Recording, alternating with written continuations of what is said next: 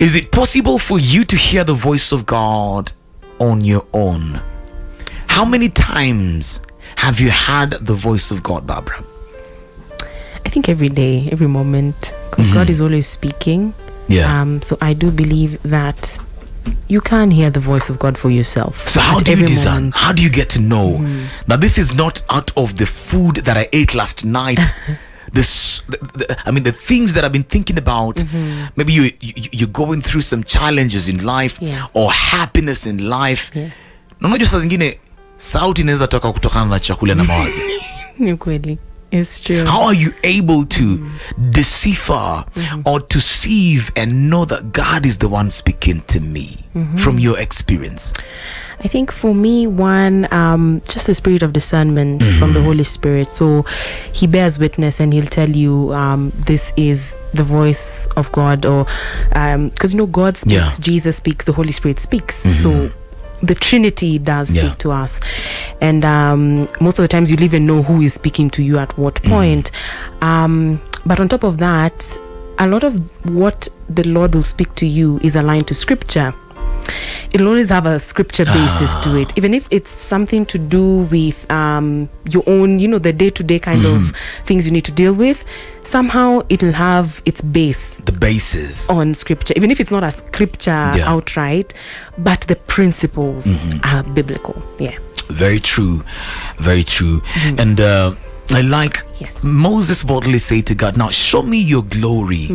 And God delivered. If you read Exodus chapter 33 verse 18, Moses had to hide in a rock as the glory of the Lord passed by.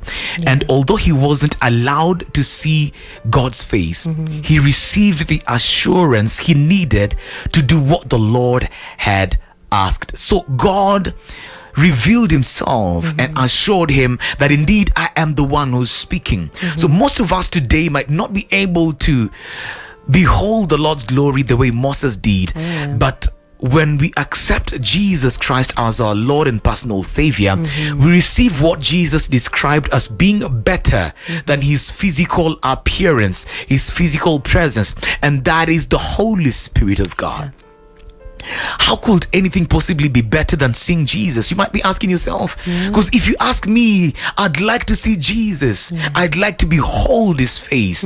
But Jesus knew his living earth would allow each and every one of us who accepts him to receive this beautiful promise, that we know we have somebody, we have the person of the Holy Spirit, that even if he's not there, Jesus, in those days, Jesus had to be, in as much as he was God, at some before his ascension to heaven or before his resurrection, he would only be at one place at a time.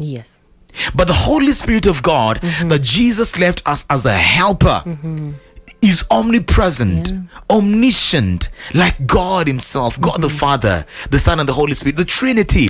They share some aspects in them. So the helper, as according to the book of John chapter 14 verse 26, the Holy Spirit, whom the Father will send in my name, he will teach you all things, and bring you to remembrance all that I have said to you. That this Spirit of God, the Holy Spirit, that the disciples was told to go and wait in the upper room, a good majority of them left and just a few remained to get to receive this Holy Spirit, is what most of us are missing in this generation, is what most of us are missing in this dispensation. That is the reason why we cannot even hear the voice of God, because we have put our trust in man. The Bible says, "Cast is he who puts his trust in man." You put your trust in your pastor, you put your trust in your papa, your mama. You forget that it is not them, it is God. And behold, I have a good message for you tonight. You are cast if you're putting your trust in man. That I can only hear the voice of God through my papa. I can only hear the voice of God through this man of God. I can only receive through them. Yes, God is using them. But you can also hear the voice of God yourself. It is because we are lazy. It is laziness. That's true. It is laziness. You don't want to study the Bible. You don't want to read the Bible. You don't want to get to a place where you are secluding yourself from the lusts of the flesh, from the, majali, ulimwengu, the cares of this world. You don't want to pay the price. That is why you're limbikizing all your problems to the man of God.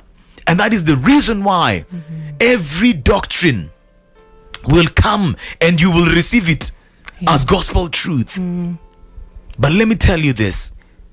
As long as you have the Holy Spirit of God, then you can hear that which God wants you to hear. Because He's a helper. Now, number one, how can you know that then this spirit that you're hearing is the Spirit of God and not the spirit of the enemy? The Spirit of God is consistent and steady. Just as Barbra said, the Spirit's voice will never contradict something from His word or His character. The word of God and the character of God. The Holy Spirit cannot do that. And you can also discern the Spirit that is talking to your man of God. You can compare. Is it in line with the word of God? If it is not in line with the word of God, then that one is coming from the pits of hell. Run away. John 16:13, the Bible says, however, when He, that is the Spirit of truth, has come, He will guide you into all truth. For He will not speak on His own authority, but whatever He hears, He will speak, and He will tell you things to come. That is the Spirit of God. Number two, it may convict. Listen, but it does not cruelly threaten. The Spirit of God does not threaten. If you don't do this, you're dying tomorrow. If you don't give this tithe, you're dying tomorrow. I mean, you feel some things in your life. Kumi for the last 3 months, and this Spirit comes and tells you, Anunda, Anunda, if you don't give your tithe by tomorrow night, you will be past tense. That is the threat. The Spirit of God will tell you, God is merciful. Pay your tithe, and God will open the floodgates of heaven and pour out a blessing more than you can contain. It does not give you threats. It does not bring fear. Fear is satanic and of the enemy, and his goal is for us to live our lives captives to it. So the Spirit of God does not bring fear. He does not threaten. He does not tunya you. He does not bogo you. No, it gives you comfort, it gives you confidence, and it comes in joy and love. And finally, it propels you to take action. He wants you to live the full life that He planned for you, as to fulfill your purpose in Christ Jesus. You can confirm the scripture in Psalms 143 verse 10 and Galatians 5 verse 6. So that is it. You can hear the voice of God for yourself and by yourself. So desire to hear this voice of God. Desire to be filled of the Holy Spirit. Desire to be filled of the Holy Spirit of God. And you will not go wrong. He is the helper that we were left with. 96.9 FM, Pearl Radio.